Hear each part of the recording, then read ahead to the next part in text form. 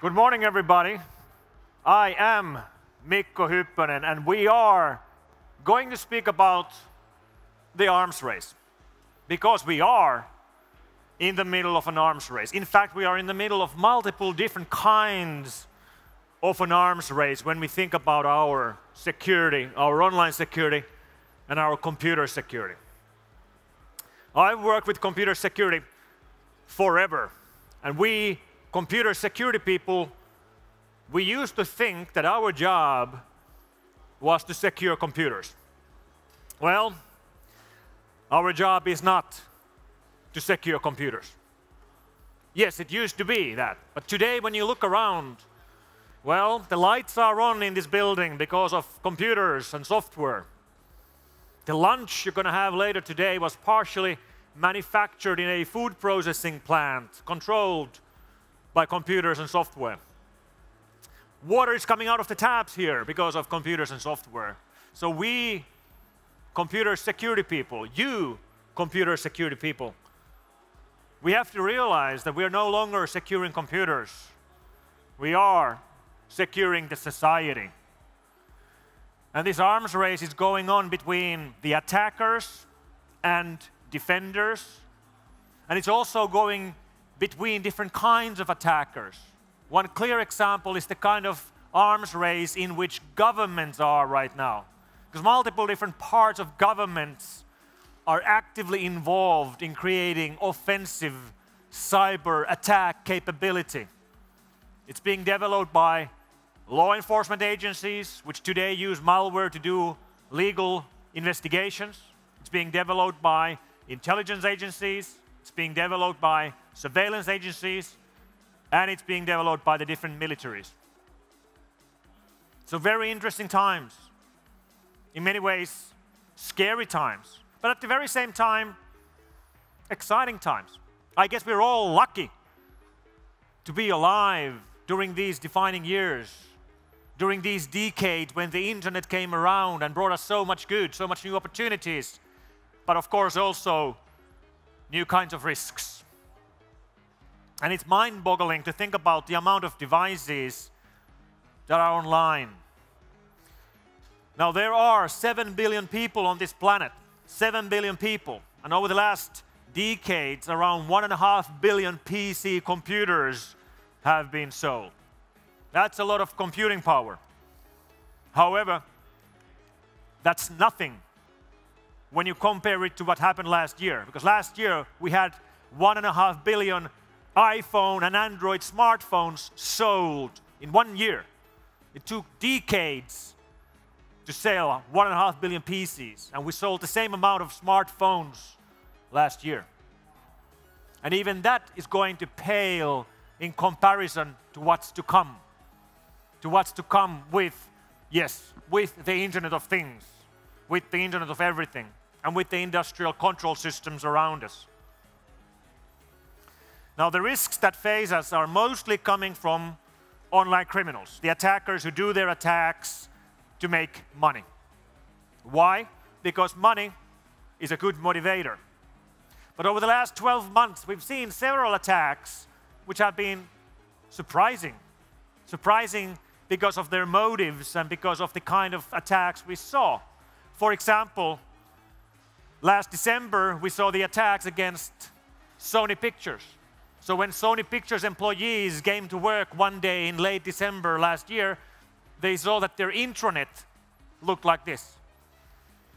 And here the attacker wasn't a criminal attacker who was trying to make money with their attacks. This attack was indeed linked to nation-state attackers and linked, of all things, to a movie.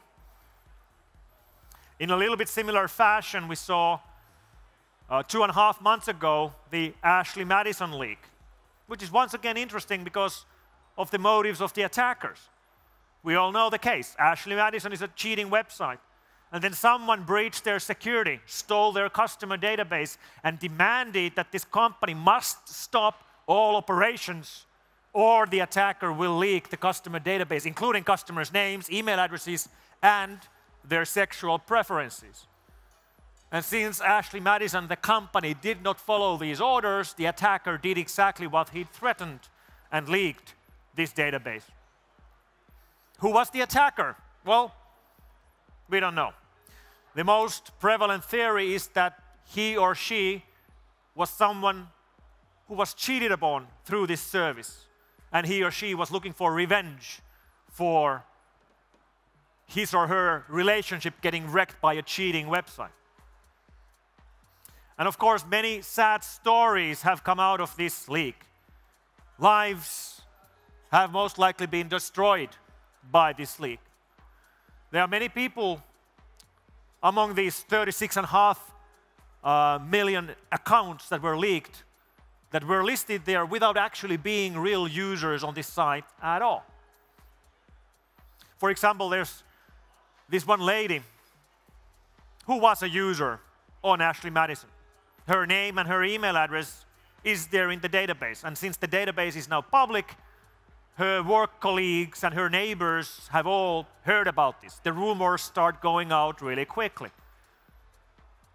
And indeed, she was a user on Ashley Madison, but she wasn't there to cheat on her husband. Exactly quite the contrary. The reason why she set up an account on Ashley Madison around 3 years ago was that she was suspecting of her husband, that her husband would be cheating on her through Ashley Madison. So she went to the site and she set up an account to try to find her husband from the site, which she never did. Most likely, if the husband was there, he was using a fake name and fake email address. And now that the information became public, people are now looking at her thinking that she's the cheater, when the situation is exactly the opposite.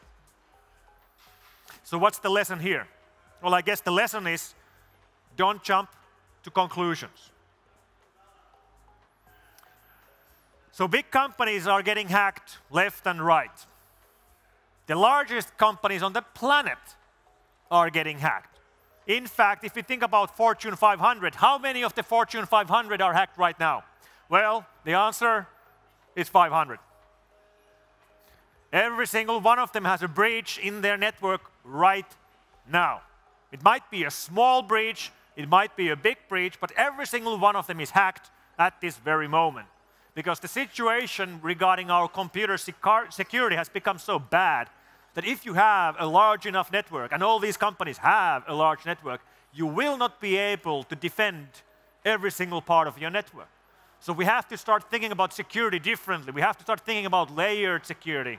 Layers where, when individual layers fail, the combined security of our network will still stand strong. That's what we have to do. Then we have also new kinds of attackers.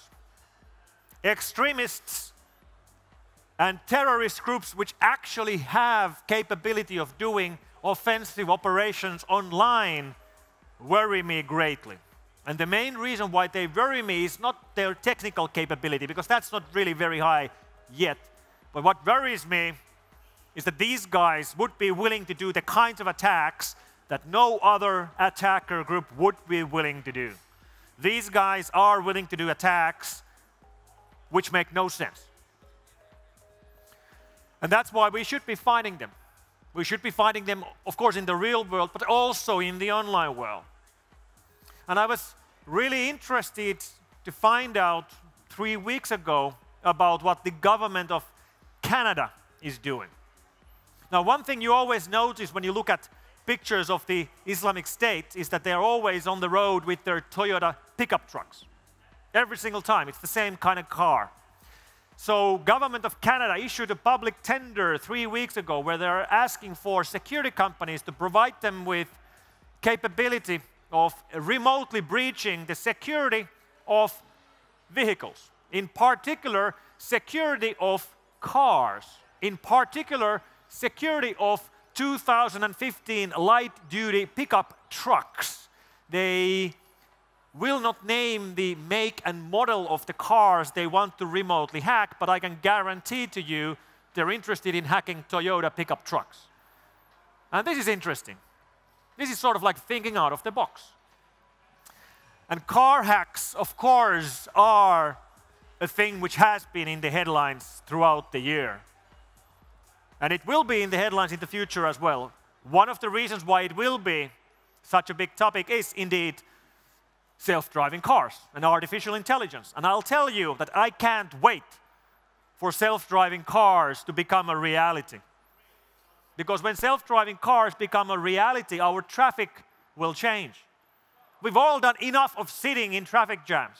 But when cars drive themselves, our traffic will look different. It starts to look like this. It will be optimized. Optimized to the level that people can walk to the streets knowing that the vehicles will not hit them. The vehicles will not hit each other. And I'll tell you, I can't wait for the traffic of Helsinki to look like this. I mean, that's what we need. That's the future. Optimized autonomous vehicles. The Internet of everything. Now, this isn't real, unfortunately, yet, but it will be. And of course, it will also bring new security challenges. But this is clearly a trade-off worth doing. And everything is indeed getting online. Now, we in F-Secure, we actually have a system called Riddler, through which we can scan the IP ranges of the whole internet and look for devices which are online. And we keep finding stuff that's online, available to anybody, which clearly shouldn't be online and available to anybody. Like this here. This is a home automation system of somebody, I think, in Germany.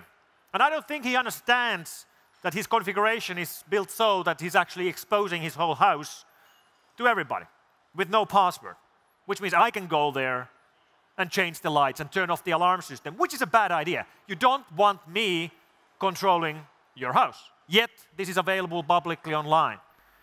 Or security cameras online. You don't want me looking at your bedroom. You just don't want that. That's a bad idea. Yet, these are online publicly right now with no password. Or even things like these. It's a goddamn curtains. Goddamn Internet of Things curtains where you can remotely open and close curtains. I'll tell you, the Internet of Things isn't something which is in the future when we already have curtains online today. Or a house irrigation system, which I can remotely control. You don't want me controlling your irrigation system. And even things like household gadgets, like IoT kettles. This is a water boiler called iKettle. And the thing about all these things, all these Internet of Things, is that many of them have been built by the cheapest manufacturer with security as an afterthought. Because cybersecurity is not a selling point for a kettle. And the attacks that we see going through these devices are not about hacking a kettle, because the kettle is not interesting. What is interesting is that this device, this particular device, has a vulnerability which can be used to attack the device to steal the password to a private network. So if you have an employee in your organization who has brought one of these to your office and connected it to your office Wi-Fi, now the attackers can gain access to your office Wi-Fi and to your internal network. The target of the attack is not the kettle. The kettle is a vector for the attackers to get where they want to go. And we have no solutions for these problems. Like, how do you solve these? How do you solve the security of Internet of Things? Obviously, we can't run a security software on a kettle or in an irrigation system or a smart light bulb. Nobody has a good answer for this. Nobody until yesterday. Because yesterday we launched something that will finally make the horrible, glorious future of Internet of Things go away. As Scott Hanselman from Microsoft said, the glorious future of Internet of Things is a 2-hour firmware update for the light bulbs in my house. And I couldn't find a royalty-free photo of Scott Hanselman, so I put in a photo of Kekkonen instead. So what did we launch yesterday? Well, this.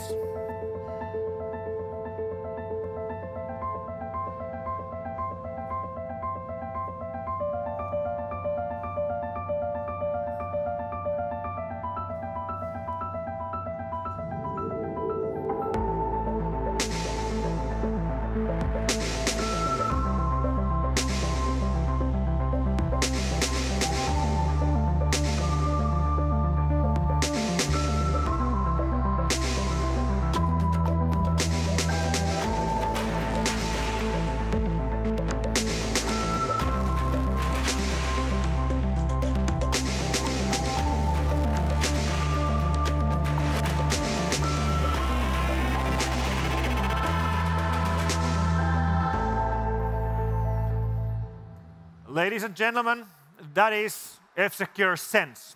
It's the first hardware product from F-Secure. It's a device you put in your house, and it will replace your existing solutions. You no longer have to run an antivirus on your Windows computers or Mac computers or on your Android phones or your iPhones.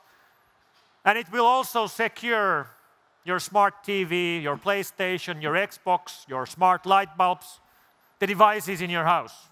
It will also secure the devices you take with you, like your laptops and your phones. It's a super fast Wi-Fi hotspot which builds a secure Wi-Fi network for your house. And it's the first solution of its kind. And these are the kinds of solutions we need to be thinking about if we indeed want to survive in this arms race. Thank you very much. Thank you. Thanks.